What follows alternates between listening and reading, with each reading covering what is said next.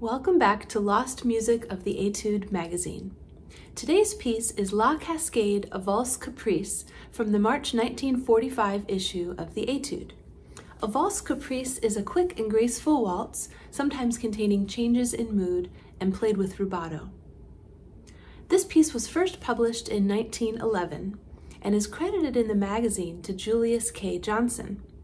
However, other sources attribute this piece to a woman named Sadie Koninsky, whose family owned a music publishing company, and who is credited with many other compositions.